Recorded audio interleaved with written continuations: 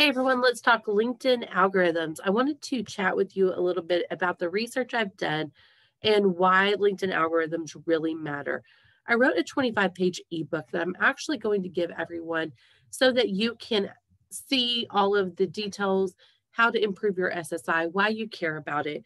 The LinkedIn algorithms were designed with one thought in mind: people you know talking about things you care about. They were designed with the content creator in mind, as opposed to other platforms that are designed with the reader in mind.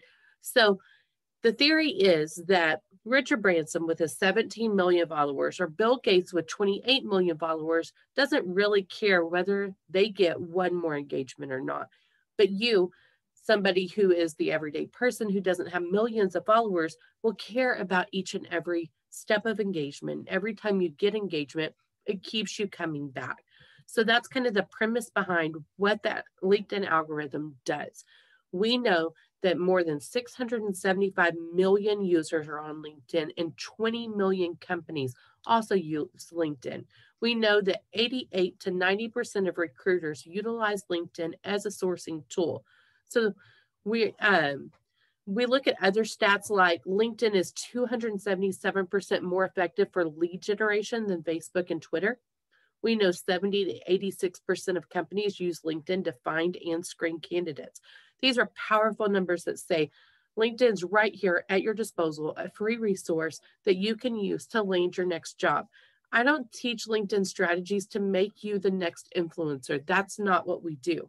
But what I do want is to make you an expert in your industry so that when hiring managers come and find you on LinkedIn, it sets you apart, that we have built a digital brand for you that supports your resume. There are a couple of things that we looked at yesterday, like the SSI, and we talked a little bit in yesterday's video about wanting to be in that most likely to engage category. Okay, so knowing that LinkedIn is this powerful tool, let's really dive in to that social selling index, establishing your professional brand, finding the right people, engaging with insight, and building relationships. And then let's talk about how we're going to use that to find a job. The social selling technique, the sales strategy there is that we find a solution to problems, okay? We know that 86% of the time, somebody will buy from somebody who has provided a solution. The first person to provide a solution to a business problem usually wins the bid. That is not different in a job search. So where sales and job hunting are very similar is you have to be solutions driven and the first person in the door to come up with a plan that solves the business problems that the company is experiencing. Companies hire solutions. So establishing your brand as a problem solver, as a solutions oriented person, comes from really having those key components in your resume, top to bottom. When I look at your resume, do I understand what problems you solve? Some of this can happen in a tagline, in your banner, having a professional picture. It all works together. In the content you create and the things you talk about really should support who you are as a problem solver. So in your tagline, I like to include something like, I help companies. And what do you help companies with? For me, I help job seekers navigate the digital hiring process, right? Very, very simple. You can even add in a using, these tools, that using these strategies, but we really want to focus on what problems do you solve for companies. So the 4 pillars of your SSI: establishing your professional brand, finding the right people, engaging with insight, and building relationships, are all ranked equally. So they each make up 25 points for your total score of up to 100. An average score is 70 or above. Really, after you get to about 65, it becomes harder and harder to get your score to notch up. But getting engaged, building a brand, finding the right people, using different searching techniques. And again, this is where I differ from some people. I'm not as worried about your total score, even though I'm going to teach you how to really increase that. I'm not as worried about that as I am getting you in front of the right people and having the right people reach out to you to navigate your job search, having the right recruiters reach out to you, telling you about opportunities and asking you to apply for their company or send a resume we really want you to be kind of hunted in your job category. My goal is always to drive traffic to you. I want you to be at the top of the most elite tier in recruiter searches. In my own business, when I took my social selling index from 60 to 76, which right now I think it hovers around 75, I started receiving daily requests for resumes and job search coaching services. I saw it personally in my business that when I fixed my SSI, when I became a more active, engaged presence on LinkedIn, I was then rewarded by being at the top of searches when people were looking for resume writers and career coaches. Being ranked at the top 2% of all talent acquisition professionals and the top 1% of my network of over 11,000 people was a huge bump in my business that while people didn't know that, when you look at my profile, you can tell I have 11,000 connections. You can't tell where I'm ranked among those connections, but the algorithm knows, and it does rank me in search results based on that information. Establishing your brand is all about what do you want people to think of when they see you. You know who people are based on what you see. So you're establishing this professional brand that really says, this is who I am. This is what I represent. If I were looking for an HR business partner, I know that HR and business partner also benefits, employee relations, or ER. I can build this search strand around keywords that happen commonly. So if I were a job seeker looking for an HR business partner role, one thing I would do is start to notate the keywords I see over and over and over in job descriptions and make sure those appear on my LinkedIn profile as well as my resume. Remember that fields that you enter text into are searchable on LinkedIn. So when somebody is doing a search, the skills you enter, the content you enter, then that really is searchable terms. So you want that to really mirror your resume. I know before I get a lot of comments on this, I know a lot of people disagree with me, and that's okay because I'm not just about building you as an influencer. I'm building you as a job seeker. If you're using your LinkedIn profile to mirror your resume, why would we not provide the same content in your LinkedIn profile that we do on your resume to grab the attention of potential hiring managers and recruiters? So I am a fan of your About section being a first person account of your resume, as well as making sure that it just includes those same keywords. So if you want to make it more personal, if you want to make it more captivating and fun, absolutely do that. Make sure the keywords are there though. Okay. Make sure that you're showing open for new opportunity. Here's something important to remember. If you've chosen to only show recruiters that you are available for a new opportunity, that only applies for recruiters who have LinkedIn Recruiter. So if they're an independent recruiter who doesn't pay for the upgraded service, they wouldn't know you're open for new opportunities. They wouldn't have that same search capability. So that's totally up to you on whether you want to announce it to the public or you want to keep it private. But just remember that it only applies for recruiters who have the LinkedIn Recruiter service. We really want you in that most likely to respond category that would indicate that you're open for work and that you're likely to engage if somebody sends you an InMail, which also means you need a history of engaging with InMail. If somebody sends you a message that you don't want, decline it. Even if your answer is no, thank you, go ahead and give an answer. One of your goals should be to get to all-star status on your profile. That simply means that all of the available fields are filled out completely. You have a current job, you have a job title, you have a picture and a banner and work history and skills. Hopefully you have recommendations. That all equals that you have all-star status, which means you're going to show up in more searches, okay? I think it's 27 times more searches that you should appear in. We want to get you in the triple digit search results. So monitor your dashboard, make sure that your search results are actually climbing and that tells you you're engaging the right people as well as have the right keywords in your profile.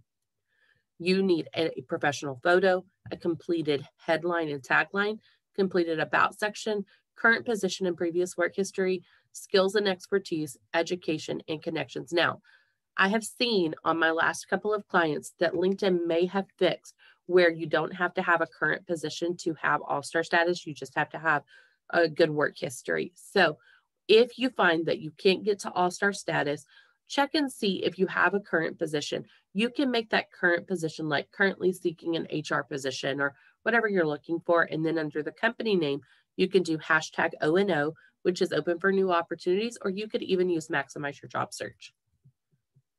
Make sure you have a professional picture. So it should be a headshot. It does not necessarily have to be professionally taken. It just needs to be professional. Be aware of hair and makeup for our ladies. Watch necklines. Don't have animals or kids or spouses in the picture. If you wouldn't take them to an interview, don't include them on your profile picture. Have a banner that really represents what you do. We talked about this yesterday. Saw some great banners come across, so loved that. I also like to include my I help statement. So I help who you help with what problem. And then you can even include by how you solve it. For example, like I help job seekers navigate the digital hiring process, as I mentioned earlier. In your about section, for me, I like this to mirror the resume. So I use the summary and core competencies that we include in the resume. In the work history, I believe that should mirror what you have on your resumes, and definitely check your dates, check your timelines. If you include it on LinkedIn, it needs to appear on your resume. If you have two separate pieces of information, regardless of your reason why, it creates doubt, which inevitably will cost you opportunities. Make sure that you have skills and expertise and get people to endorse you for those. Include your education. And if you don't have a degree, you can still do the same thing that I recommend on a resume, which would be coursework towards, and then the degree name. Okay. On your connections, I encourage all of my clients to get in the habit of connecting with people as you interact with them professionally. So past employers, colleagues, people you meet while volunteering or networking, or even just acquaintances, neighbors, however you want to do that. Increase your network, and that will increase the visibility of people who can see you. My favorite quote from T.D. Jakes is, "It may not be the thing, it may be the thing that leads to the thing." Okay, your LinkedIn banner needs to be 1584 by 396. If you go with the free version of Canva, which I recommend, then know that you can't change the sizing. So everything on the bottom part of your banner or the top part of your banner, depending on how you size it, will get cut off. So just remember that as you're sizing out your banner, and don't include really important information down at the bottom or at the very top if you're going to cut those pieces off, but know that it doesn't fit exactly in there, okay? Make sure to get in the habit of giving recommendations. If you work with a coach or an expert who does a great job, go out and recommend them. If you work with, if you're networking with somebody who is just outstanding, go give them a recommendation. Then don't be afraid also to ask for recommendations in return. But it's a great way to build people up, be an active, engaged member of the community. When I'm going and looking at hiring people, I want to know, how do you talk to and about people? I go and look at how people give recommendations, not just the recommendations that they have received. I like the featured content section. I think it's a great way to establish yourself as an expert, to share industry relevant information that will engage people. And also when they go to your profile, they'll see exactly what you like to share about and establish yourself as someone who's in the know of things that are currently happening in your industry. Connecting with the right people comes not only from who you connect with, but how you connect with them. So get in the habit of searching for people before just clicking that connect button, and including a message when you connect with them. Hey, this is so-and-so. I saw your profile. We have some mutual connections. Would love to connect with you, however you want to phrase that, okay? Using advanced strategies like the Boolean searches to find people, so you can go out and do like Toyota Recruiter or Coca-Cola Recruiter and search for people and find them that way as well. Just remember to go to their profile before connecting with them. Don't connect with them from the search results page. As far as best practices go, LinkedIn flags post with the hashtags follow, connect, comment, or hashtag like. So any of those hashtags, hashtag follow, hashtag connect, hashtag comment, or hashtag like, those all trigger the spam filter. So these are a few rules of engagement to keep in mind when looking to make new connections. Don't just randomly spam people, okay? LinkedIn spam filters go on high alert when you tag more than 6 people in a post. And also, users can report you for sending unwelcome connection requests. It doesn't happen often, but when it does, LinkedIn takes it seriously. Search for connections also to expand your network that have the word lion in them, which is a LinkedIn open network. It means they are likely to engage with you and accept a request from you, okay? Engaging with insight remains our most important piece. This is where I recommend you post at least once a day. You can post more than once a day, but they need to be at least 3 hours apart.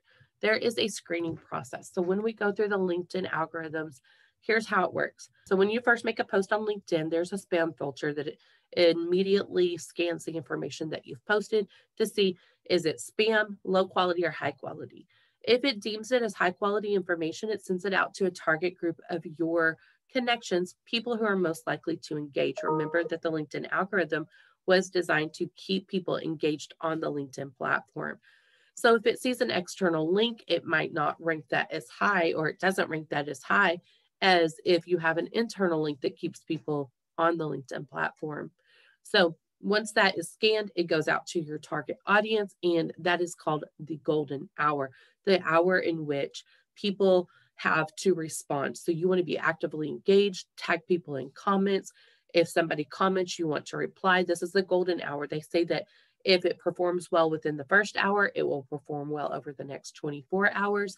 And then after that, if it does well during the golden hour, then it goes to a LinkedIn editor. This is a human sitting at a desk who then reviews the content, decides is it low quality or high quality, and then it makes a decision with a click of a button to either move it up in the algorithm or down in the algorithm based on how they perceive that information.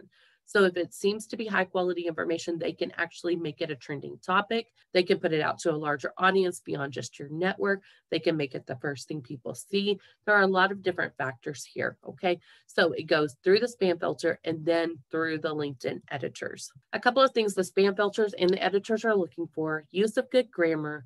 Don't use external links. If you have an external link, put it in the comments below your post. Also, don't post multiple links, and don't tag more than 5 or 6 people. That's a big one. Strategic tagging is really critical. You can tag people in comments, just not more than 4 or 5 at a time. Don't do these long things where you tag a bunch of people. It can trigger spam as well. And then don't post more than every 3 hours. That's another critical component. Many experts say not to post more than 20 times per month. I have not seen that play out. I have seen how posting multiple times per day can trigger a negative response and it removing posts from the algorithm altogether. If your post gets removed from the algorithm altogether because it's deemed spam, low quality, or because you're posting too frequently, it's not like LinkedIn jail. It just means that somebody would have to go to your profile to find that information. It won't show up in the feeds. Best times to post in a day: 7:45 a.m., 10:45 a.m., 12:45 p.m., and 4:45 p.m. They say that that's Eastern time. That actually comes from Hootsuite. I have seen that play out as being whatever is in your local time zone would be fine. It is widely accepted that the noon hour is the highest traffic time on LinkedIn, and that posts between 11 a.m. and 1 p.m. will experience the greatest chance for engagement during the golden hour period. So the golden hour starts as soon as you click post on LinkedIn and runs for the 60 minutes following the post. Engagement during the golden hour is crucial to the success of the post. The most important rule is don't post and ghost. Don't just post something and quickly leave LinkedIn and then everybody's kind of on their own. Read it if you want to, don't read it if you don't. This is the time for you to jump in and engage with people. Add a comment to your post that provides a link to your website or portfolio. Tag somebody in a comment that you think should really see that post or would be most likely to engage. Remember when tagging people, like if I tag Paula and she then turns around and engages with the post, that validates the tag. But if she doesn't engage, then it may trigger a spam filter if it happens very often. So if she doesn't engage, the spam filter is triggered and then it can remove my post from the algorithm. So post at critical peak times, the 7:45, 10:45, 12:45, and 4:45 window. Think about it in terms of right before work, lunch hour, and then right at the end of the day. Ask questions that spark engagement at the end of your post. Follow a consistent but not rigid posting schedule so followers want to check and see what content you're creating. Respond to anyone who engages. Make it a habit to go back and check your post. Have a mix of different types of media. So sometimes you can include a picture or a quote. Sometimes you can have a video. Video is a great way for your personality to show.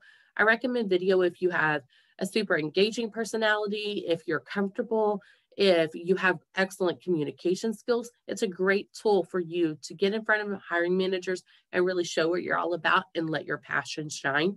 If you're not ready for video, you can still post. Text only posts actually get the most engagement. And that has mostly to do with the LinkedIn algorithms. They actually promote text only content, as well as content viewers, we often scroll through our phone and like things or comment on things. And when it's text only, we are more likely to engage. Videos don't always translate well on our phones. Strategically tag people when you feel they will engage with your post. Remember that if they choose not to engage, then it can impact how your post performs in the algorithm. Don't go back and edit your post. It will weaken the reach. Now, I am famous for missing something, especially if I'm posting from my phone, so that I have to go back and edit, because I would rather lose the engagement than have something with typos. Dolores is famous for catching these, by the way. She's great at that. I should have her review everything before I post it. I just don't have time. Make a habit. So in building relationships, you want to make a habit of connecting with people and then engaging with them pretty immediately. So send them a simple message, can go a long way, that just says, thanks for connecting. I look forward to networking with you. Use text plays to kind of streamline that process and get in the habit of having great conversations with the people in your network. If you haven't talked to people in a little while, then circle back with them and just, touch base. Hey, I haven't seen you post in a while, or I've been following you and I think you're doing great. Anything like that will count as engagement in building your relationships and having a great LinkedIn brand. So I hope this helps. We will talk more in a little while. Thanks so much, guys. Bye.